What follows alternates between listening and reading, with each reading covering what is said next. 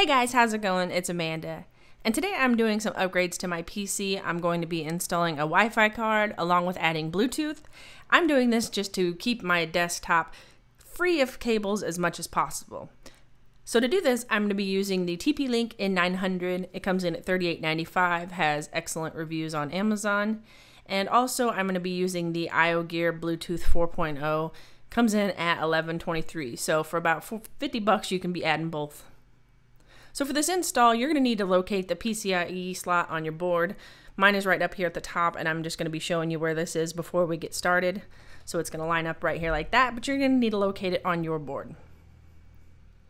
So the first thing we're going to do here is remove these back plate covers, and I'm going to be removing 3. Right after this, I'm going to be installing my 980 Ti.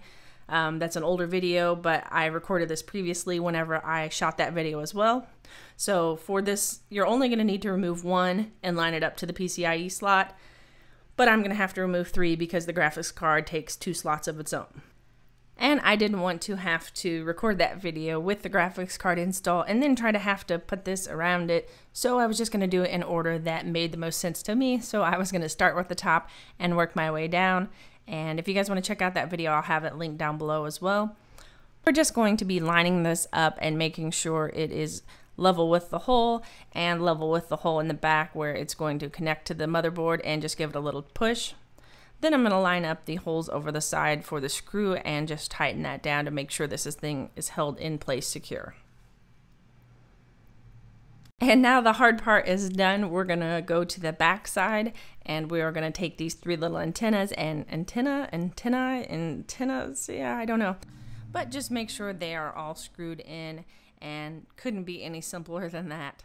Just give each one a little tug because the ends do turn, so I'm going to make sure I had them in there good. And then you can aim them whichever direction your router is in your house. Now I have mine in the same room, so I'm just going to stick them all straight up. I'm not really concerned with that. So that's all there is to it, to this part of the install. So right after this, as I was talking about before, I installed my 980 Ti, which I have returned since this video because a few days later the 1080 was announced, and I haven't got my hands on one, but I'll be doing a video on either the 1080 or maybe the 1070 or 2 1070s, but I will drop a link down below for that install as well. So now we're on to the Bluetooth. The Bluetooth is just a USB adapter. There are some other options, but this is the simplest, easiest way, and it has great reviews, and it was said to work with my keyboard, although Windows 10 doesn't play well with my keyboard. Anyways, I'm just going to be installing this on one of my free USB slots. I'm not going to be using the 3.1 slots, just the slower 3.0 slots, and that's really all there is to it.